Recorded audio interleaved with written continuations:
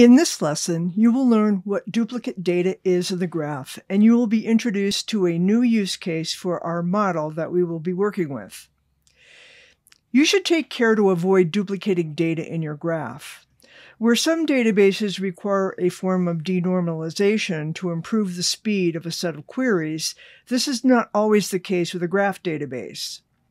Deduplicating data gives you the added benefit of allowing you to query through a node. For example, finding other customers who have purchased a particular product, or finding similar movies based on the rating of other users. In addition, duplicating data in the graph increases the size of the graph and the amount of data that may need to be retrieved for a query. We have a new use case that we must account for. What movies are available in a particular language? Our current instance model looks like this. As you can see, we do not account for languages in the data model, so we will have to add this data.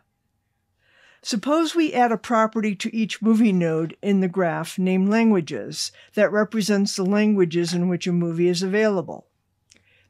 Here is what the instance model would look like. Here we see that all movie nodes have English in the list of languages. This is duplicate data, and for a scaled database would represent a lot of duplication. In the next challenge, you will add more duplicate data to the graph.